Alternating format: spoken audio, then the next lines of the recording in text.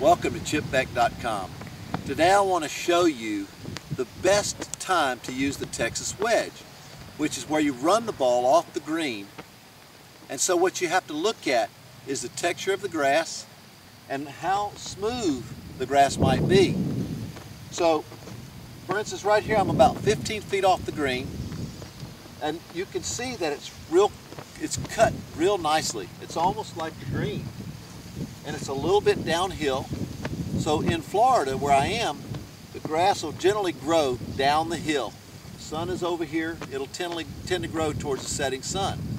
So I can see that I can always catch the ball real nicely with a putter, and it's easier to judge the speed.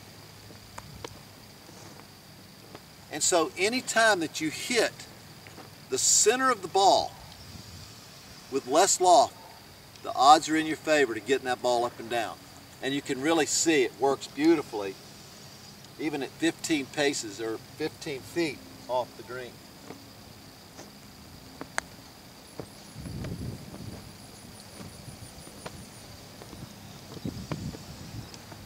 That's pretty good.